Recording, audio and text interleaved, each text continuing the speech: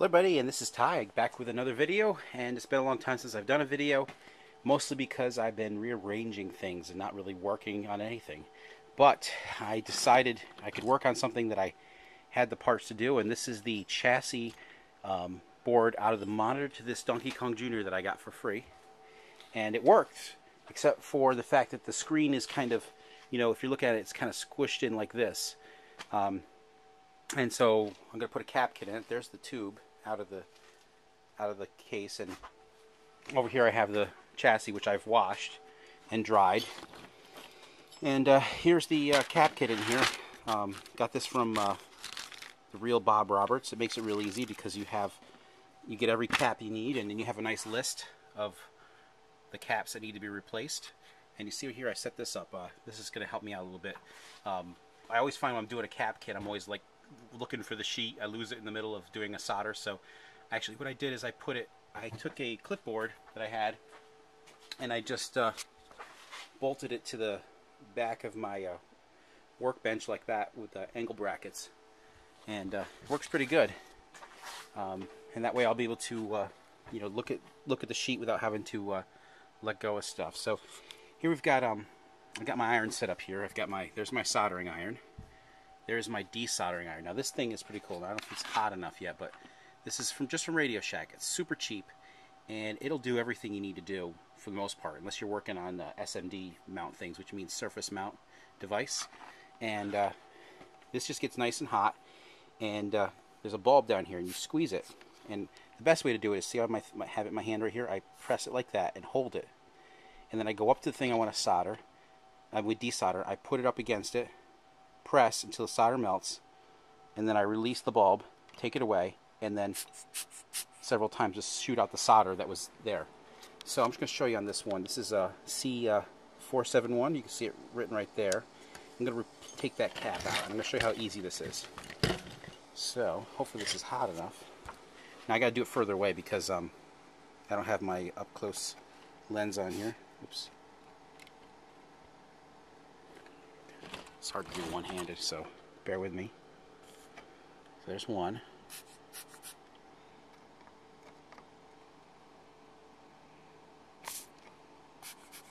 You can see, boy, I just got to get my little part. Where is my magnifying lens?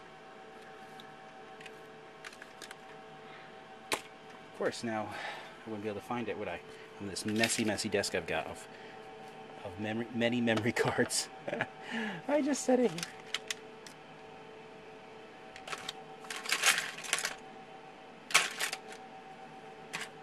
Maybe I can use my up-close eyeglasses thing. Here, let's try this out.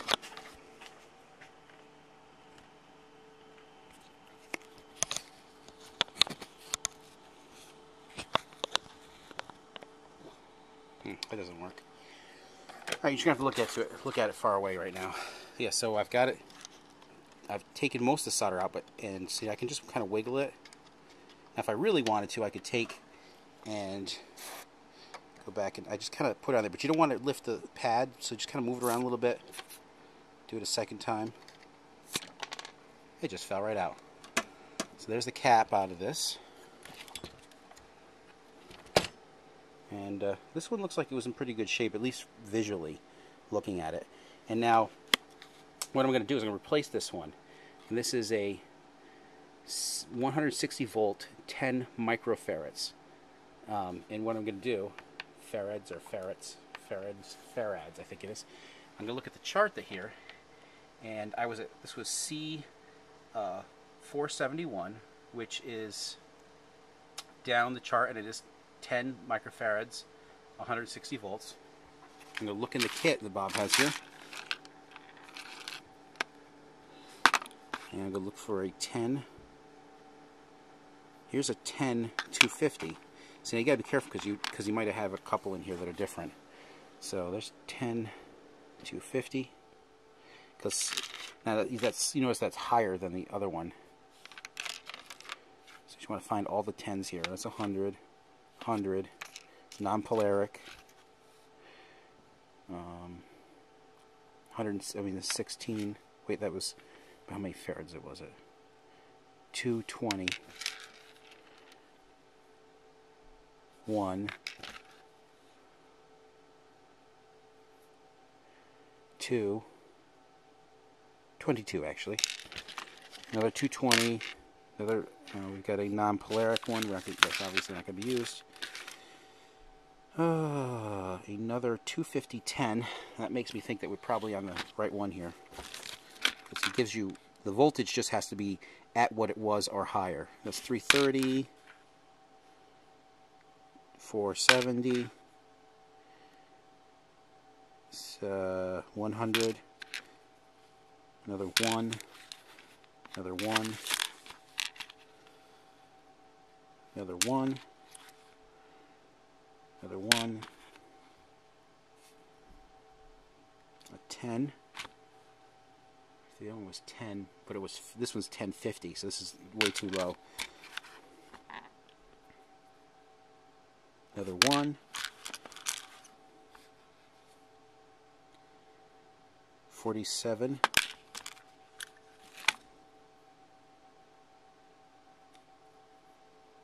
1, 220, 1050, and 1050. Okay, so that's the one. One of these two I'm going to put in there. So now, if you can see it in this, because it's going to be blurry because this stupid flip cameras are just such garbage. But the shorter, when you look at a capacitor, the shorter lead is the negative lead. Let's see if we get this light better. And also along this, man, how far away do I have to hold this thing? Along this side is the stripe for the negative, and it's labeled here as well on the board on both sides. So I'm just going to put this in like that. I'm going to bend the leads out a little bit so they stay in place. And the next step is to take some solder. This will be interesting with one hand. Not really one hand, but you guys can see it while I'm doing this because I'm going to have to get this just right.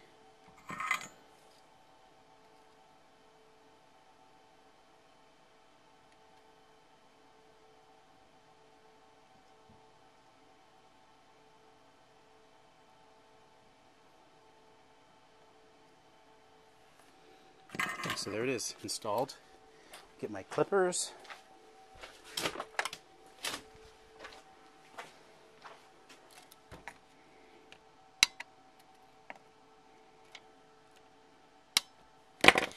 Okay, so that's in there, and we got the negative side on the negative terminal there.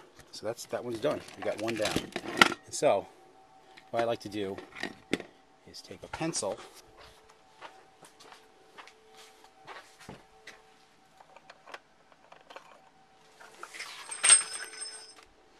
That's fun, knocking things over. I go to my list here, and I just take and go draw a line through it. Now I'm going to use that list. I've used that list because when I bought the kit from him, he gives you one list. Because I got multiple kits because I had a bunch of these monitors. Now the other thing to do is after you replaced it, is let yourself know that you replaced it. I take a Sharpie. Get that light a little better. And I just color in one of the side corners of the vents like that. And I know that's one I replaced, so I won't be looking at it when I'm trying to find the capacitor later on.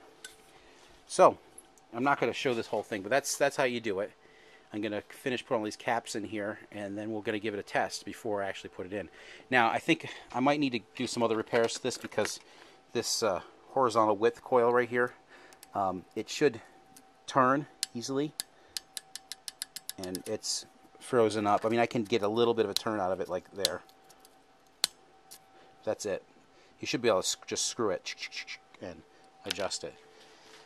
So, yeah, so that's where I'm at with this, and I'm going to finish this up, and maybe I'll put some more video at the end of this. Okay, so I found my magnifying lens that goes to make so I can actually record up close to this camera, and this is the first capacitor I removed from it. And there's one of the replacements. You see that they're pretty close in size, but I'm going to show you one of the ones that the second one I removed. Now this is the same rating, actually it's a little bit lower, but you see this right here? This, right here, this is leaked out right there through the rubber, and this capacitor is bad. I can, you know, just by looking at it, you can just tell. And of course, you wouldn't be able to see it looking at it from the top, you know, like this. You're not going to be able to tell. It looks fine. The only way to know is to take it out or use an ESR meter. And, you know, the ESR meters are expensive and you have to know how to operate them properly. But just pulling this thing out, you can see where it's leaked. This one's bad. I'm actually going to replace it with this one, which is a lot smaller, but it's actually rated higher for voltage-wise. That's just because, you know, this one's really old and this one is a new one. So I'll add some more as I get more. Okay, the cap kit has been installed. I should have taken some video of what it looked like before when I first got this game. Essentially, the graphics only took up like this much of the screen, squashed in, and adjusting the horizontal width did not affect it at all. It would just make it spread out with inside there. So yeah, so I replaced all the capacitors in the monitor, and also there's a soundboard, and the soundboard right there has all been recapped, just like I did with my Donkey Kong Junior.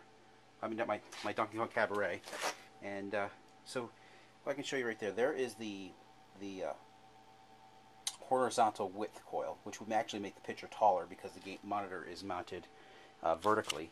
And next to that is the what's next? The little black knob there. I can't remember what that one is. I think it's whatever, something else to do with width. And then there is a pot right there in the center of the screen, and that adjusts the horizontal hold. And there's another pot right there, and that adjusts the brightness, the intensity, color intensity kind of thing. And of course, you've got your inside here, and you've got right in there, and those are for adjusting the actual individual guns on it, which they don't need adjustment.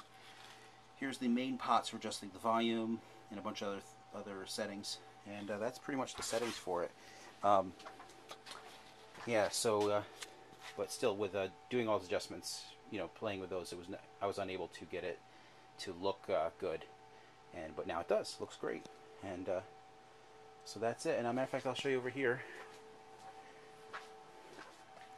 Flies everywhere. Ugh. So it's that time of year. All right, so they're coming in for the winter.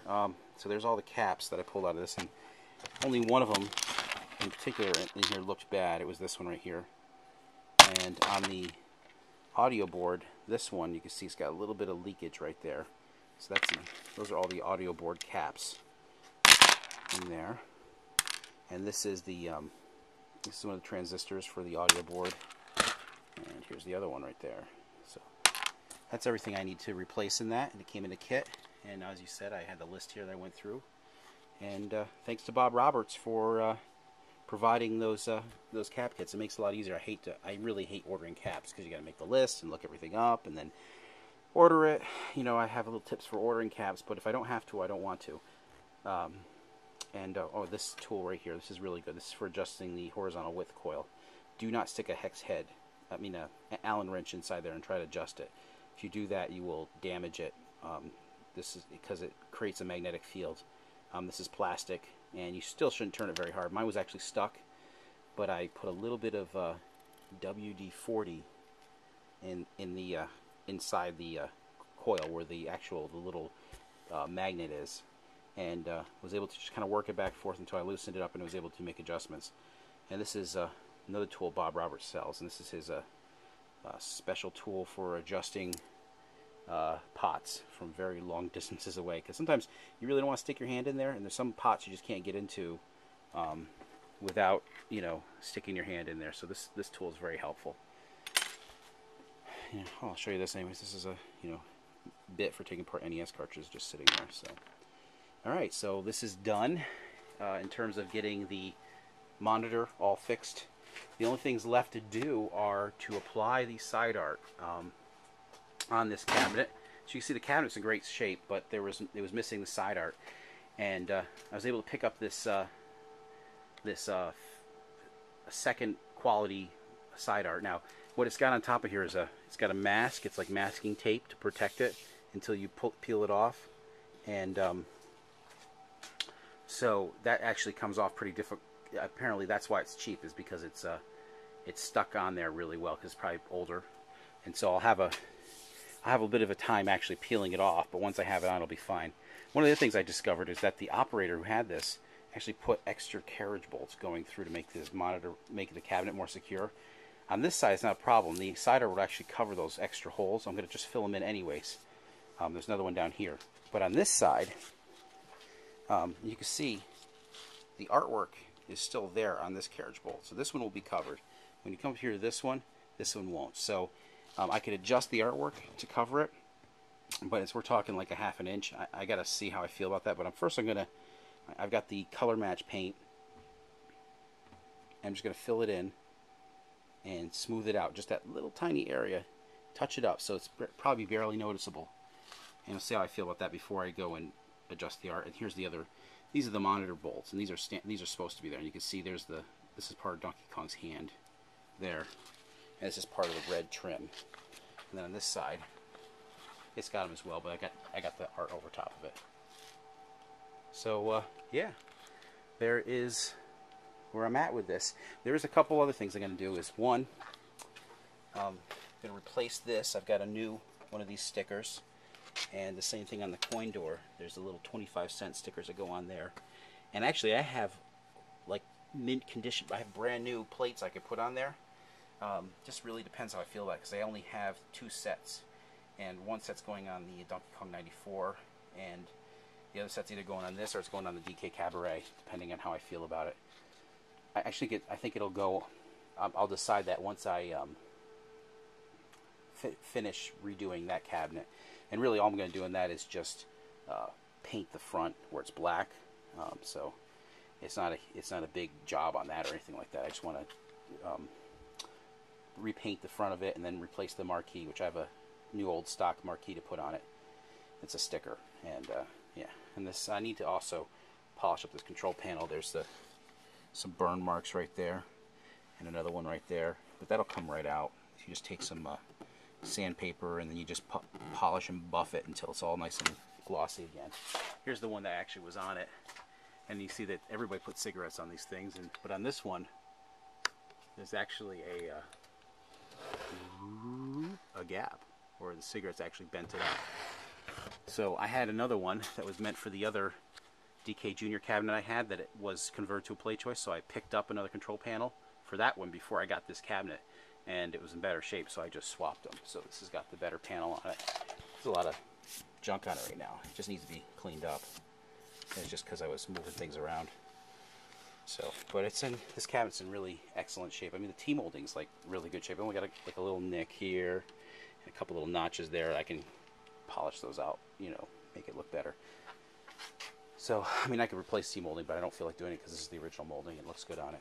Alright, so that's it. I'll put this video together and upload it to you guys. And thanks for watching. And have a good night. Or a good day, whatever time you're watching.